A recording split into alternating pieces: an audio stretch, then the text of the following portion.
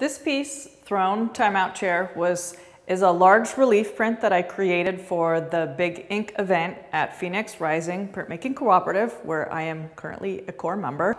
The image was inspired by this particular moment where my son put his play mop and his play broom here on our mid-century chair at home.